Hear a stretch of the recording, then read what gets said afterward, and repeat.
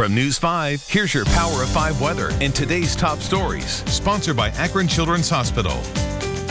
All right, everyone, I'm Mark J. Weather on Instagram and Twitter. I know it's spring on the calendar, but Mother Nature, she ain't having it. No, it's turning colder overnight tonight. There's going to be a little light rain here and there, changing over to scattered snowflakes by sunrise and through the morning rush. Yep, you may have to sweep the old snowflakes off the windshield. Lows tonight in the 30s. Danita. Thank you, Mark. Here's a look at today's top stories. There is some hope for the nearly closed GM plant in Lordstown. General Motors says there's been interest in buying the facility, and they will consider any truly viable business opportunities. The comments come after days of President Trump demanding GM either reopen the plant or sell it to somebody else. GM says the ultimate future of the plant will be resolved between the company and the UAW.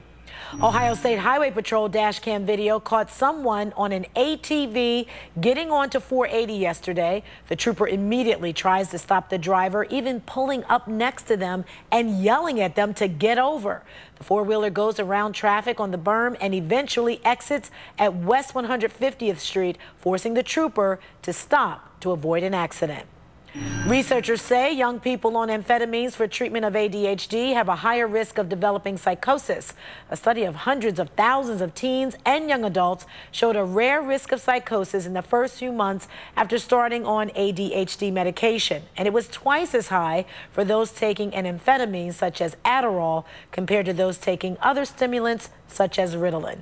For the latest news and weather, go to news5cleveland.com or open the News 5 app. Sponsored by Akron Children's Hospital.